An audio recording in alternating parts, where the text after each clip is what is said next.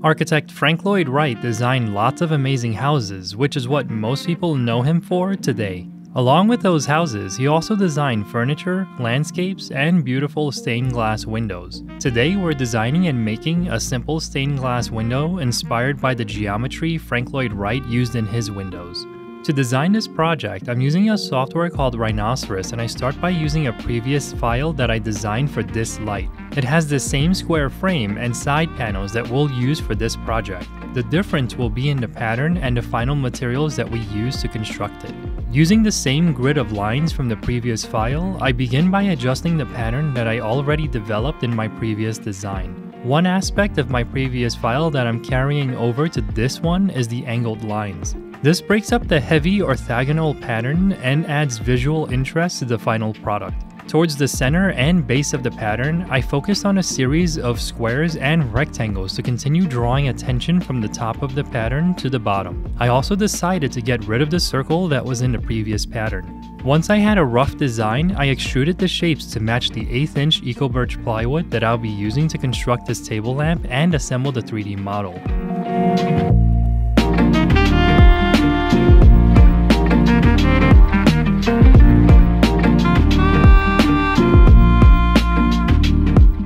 With the design file created, I applied protective paper masking tape to my Eco-Birch plywood. I load up my laser cutter, insert the 1/8" plywood, and start the cutting process. As I design more lamps like this one, I'm really starting to enjoy the process of coming up with geometrical shapes for the patterns. It reminds me of solving puzzles where you can use specific parts of your brain to try and come to a conclusion while letting the rest of your mind go on autopilot. That's one of my favorite parts of designing any project. Being able to just focus on one thing and let the rest of my mind and body go into autopilot for a good amount of time. With this lamp design, you can see how simple it is to take a general frame and side panel product and change one aspect like the pattern on the sides to create something different.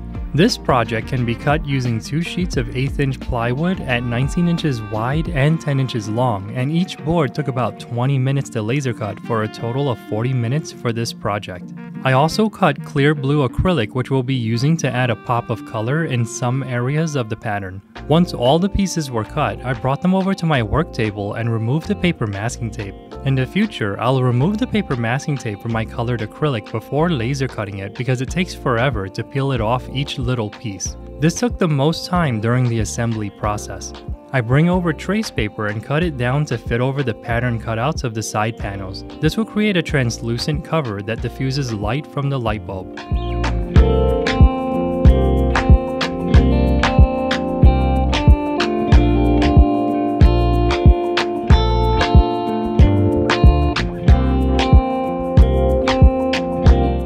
Once all the trace paper is attached to the back side of the plywood, I apply glue in the shapes where the clear blue acrylic will be placed. I align the pieces as carefully as possible and push them into place. I brought over my MaxiCure super glue and start by applying it between each of the tabs of the top frame.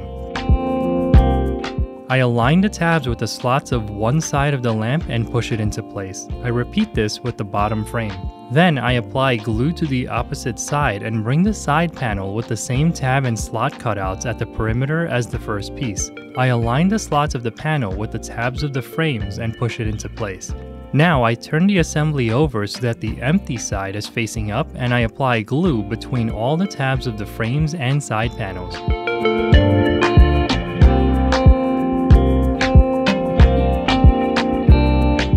I bring over the next side panel, align the tabs and slots, and push it into place. I repeat this with the last side.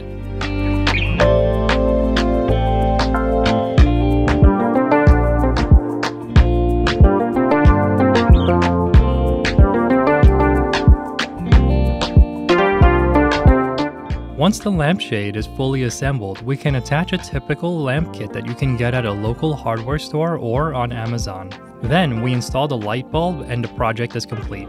I love the way that the light passes through the trace paper and clear blue acrylic. It becomes a soft light that enters the space, and the pattern becomes a focal point and a great way to start a conversation with new visitors. If you enjoyed this project, check out my other laser craft videos and consider subscribing. I'll see you again next week.